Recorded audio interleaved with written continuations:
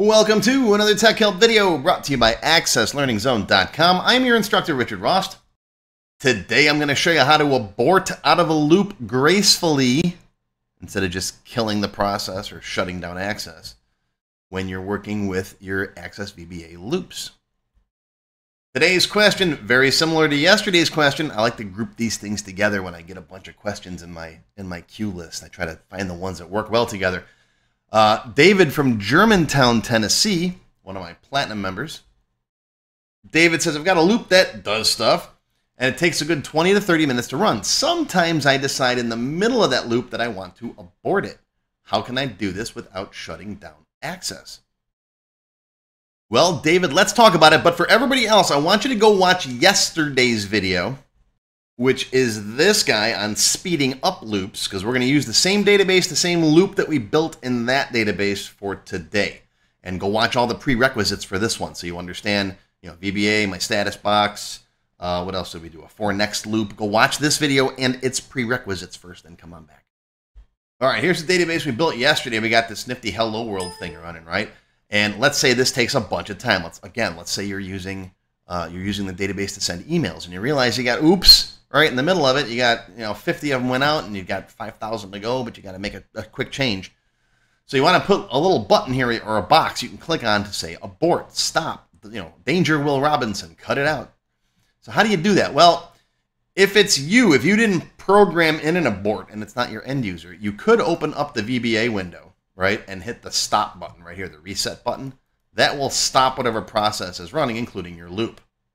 All right, so if you happen to be in here, design view, right? Let's intentionally slow this thing back down again. Let me put this to 10. Okay.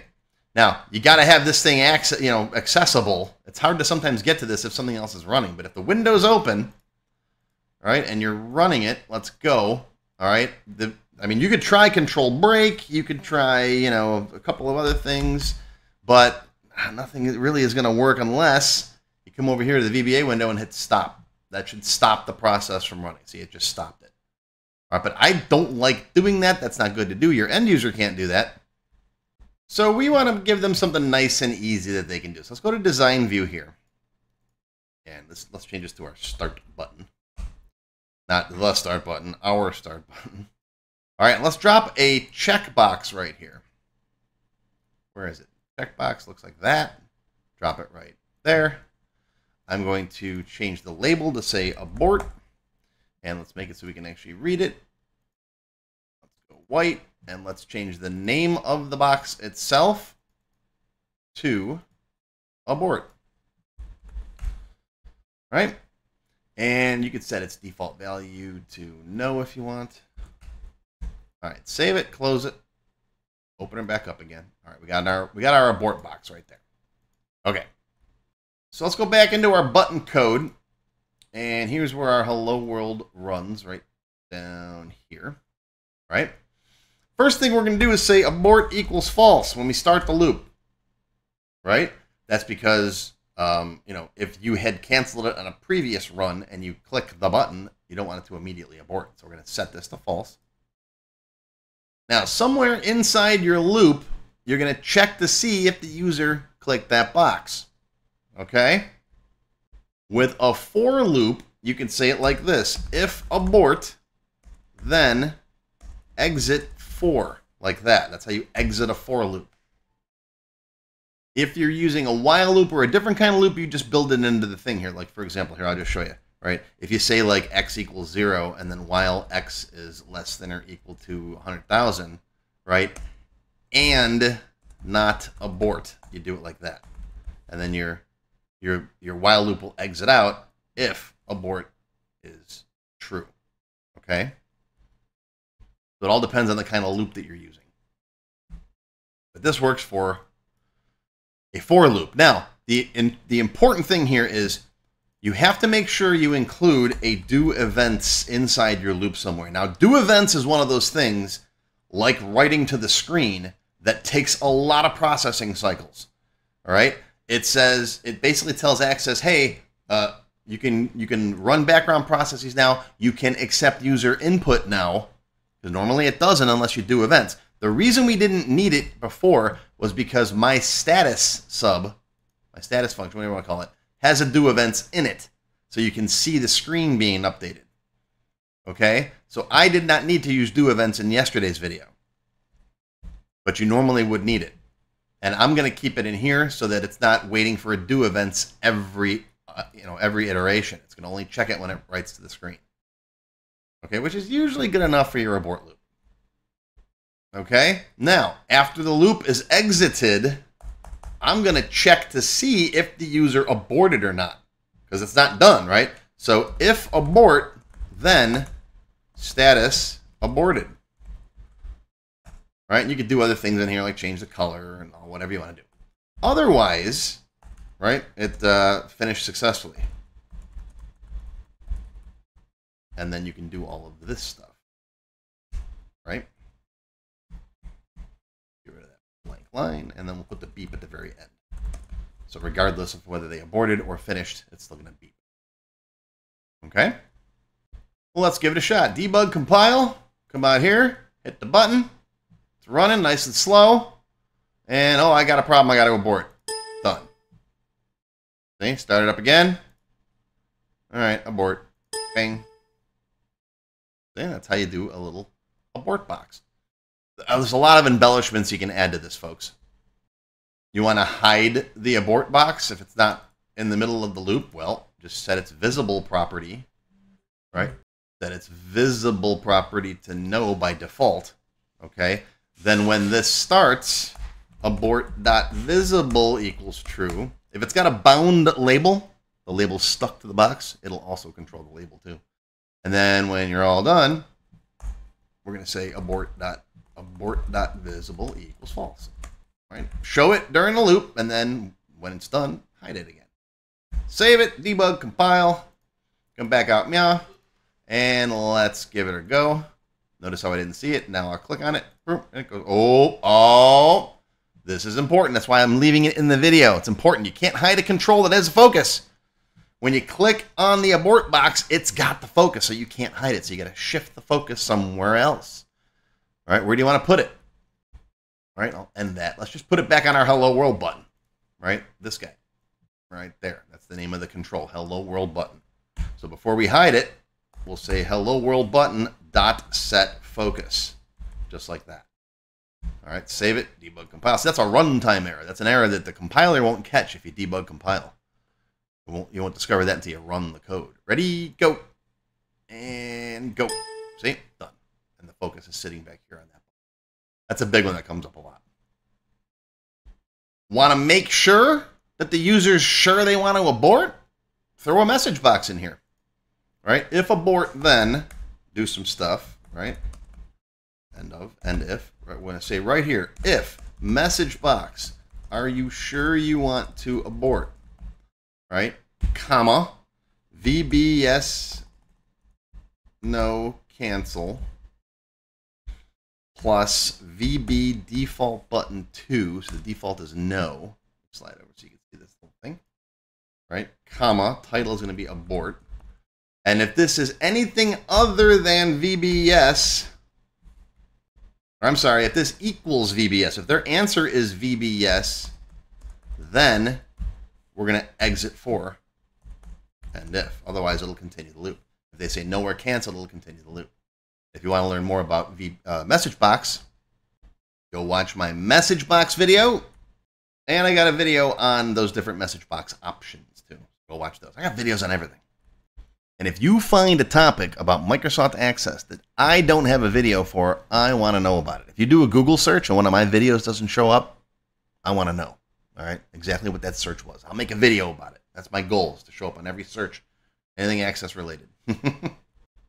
But this can be important, especially if you're doing something like sending out an email batch or whatever, and you want to make sure that the user is sure that they abort it, so you don't have to start it over again, right? Start, abort. Are you sure you want to abort? No, I'm not sure. Keep going. Oh, look at that. Oh, that's a bug.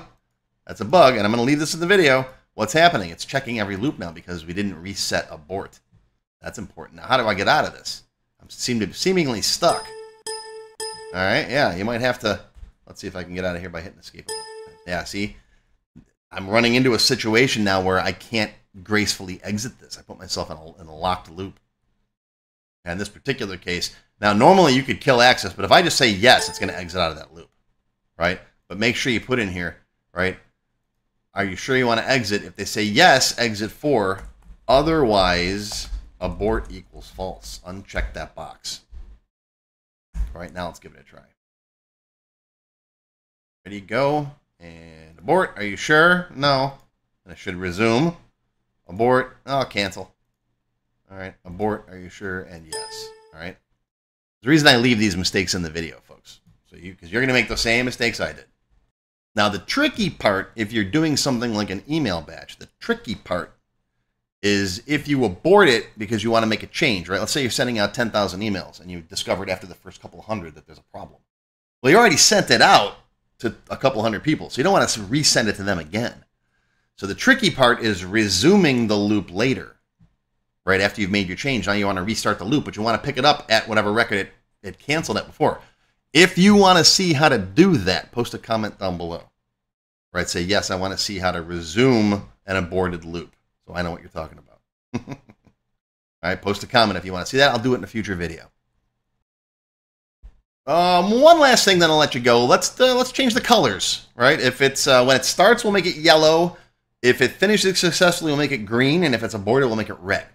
So how about up here? We'll say status box dot back color equals VB yellow. That's one way to do it. You can make there's VB yellow, VB green, VB red, blah blah blah, or you can use the RGB, all right, which is for more subtle colors.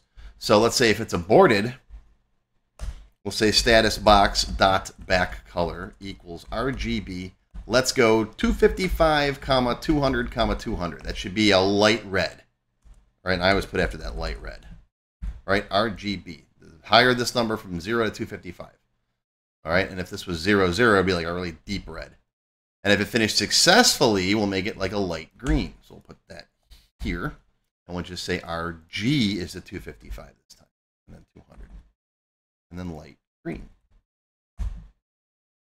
Okay. All right, let's save it. And we'll come back out meow and run it. It's yellow because it's running. Let me abort it. Are you sure you want to abort? Yep. Okay, it's red. You can make it a deeper red if you want to. Just make those other values lower. And if it's successful, I don't want to sit here through the whole thing, so let's do this again. Let's crank up that. Let's pump up the volume. Ready? Go, and green. Done. See? All kinds of options, all kinds of stuff you can do like this, folks. And I'm just scratching the surface. Trust me. If you like this stuff, if you like my videos, if you like learning with me, I got tons and tons of developer lessons on my website. I think I'm up to Developer 45. There's dozens and dozens of hours of stuff where I teach you cool tips and tricks like this and how to build databases the right way. So check those out or consider becoming a member of my channel and you can get all my extended cut videos and learn all kinds of new fancy stuff that way too. But that's going to do it. That's your Tech Help video for today. I hope you learned something, folks. Live long and prosper. I'll see you next time. If you enjoyed this video, please give me a thumbs up and post any comments you may have below. I do try to read and answer all of them as soon as I can. Make sure you subscribe to my channel, which is completely free. Click the bell icon and select all to receive notifications when new videos are posted. Want to learn more? Click the Show More link below the video to find additional resources and links. YouTube does a pretty good job of hiding it. It's right down there. See this part of the description here, right? The name, the video's up here. There's a little Show More down there, right down the bottom. It's kind of hard to find. But once you click on that, you'll see a list of other videos, additional information related to the current topic, free lessons, and lots more. And YouTube no longer sends out email notifications when new videos are posted like they used to do. But if you'd like to get an email every time I post a new video, click on the link to join my mailing list. And you can pick how frequently to get emails from me, either as they happen, daily, weekly, or monthly. Now, if you'd like to become a paid member of my channel and receive all kinds of awesome perks, click on the Join button. You'll see a list of all the different membership levels that are available, each with its own special perks, including my extended cut videos, access to my code vault, lots of VBA source code in there, template downloads, and lots more. I'll talk more about these perks at the end of the video.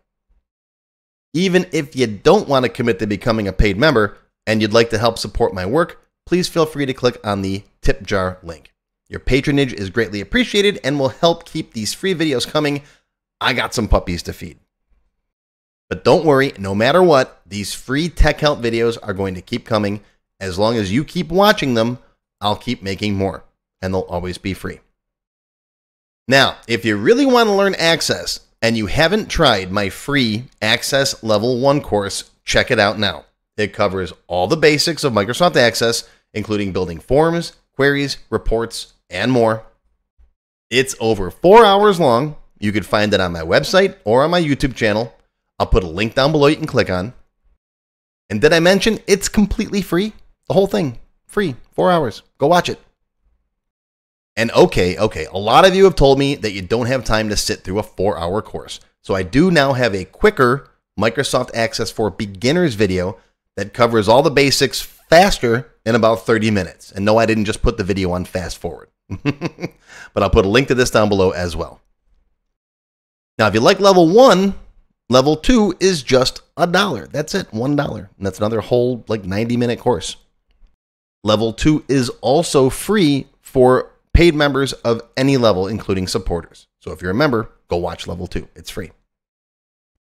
Okay, want to get your question answered in a video just like this one? Visit my TechHelp page and send me your question there. Members get priority, of course. While I do try to read and respond to all of the comments posted below in the comments section, I only have time to go through them briefly a couple of times a month, and sometimes I get thousands of them. So send me your question here on the TechHelp page, and you'll have a better chance of getting it answered. And while you're on my website, be sure to stop by my Access forum. We've got lots of lively conversations about Microsoft Access and other topics. I have a fantastic group of moderators who help me answer questions. Shout out to Alex, Kevin, Scott, Adam, John, Dan, Juan, and everybody else who helps out on the site. I appreciate everything you do. I couldn't do it without you. Be sure to follow my blog, find me on Twitter, and of course on YouTube. Yeah, I'm on Facebook too, but I don't like Facebook. Don't get me started. Now, let's talk more about those member perks if you do decide to join as a paid member. There are different levels: Silver, Gold, Platinum, and Diamond. Silver members and up get access to all of my extended cut tech help videos, one free beginner class every month, and some other perks. Gold members get all the previous perks, plus access to download the sample databases that I build in my tech help videos, plus access to my code vault where I keep tons of different functions that I use, the code that I build in most of the videos. You'll also get higher priority if you do submit any tech help questions. Now, answers are never guaranteed, but you do go higher in the list for me to read them. And if I like your question, you got a good chance of it being answered. You'll also get one free expert level class each month after you've finished the beginner series. Platinum members get all the previous perks plus even higher priority for tech help questions. You get access to all of my full beginner level courses for every subject. And I cover lots of different subjects like Word, Excel, VBA, ASP, lots of different stuff, not just Access. These are the full-length courses found on my website. You get all the beginner ones. In addition, once you finish the expert classes, you get one free developer class per month. So lots of training. And finally, you can also become a Diamond sponsor. You'll have your name or your company name listed on a sponsors page that will be shown on each video as long as you're a sponsor. You'll get a shout out in the video and a link to your website or product in the text below the video and on my website. So that's it. Once again, my name is Richard Rost. Thank you for watching this video brought to you by accesslearningzone.com. I hope you enjoyed. I hope you learned something today. Live long and prosper, my friends. I'll see you again soon.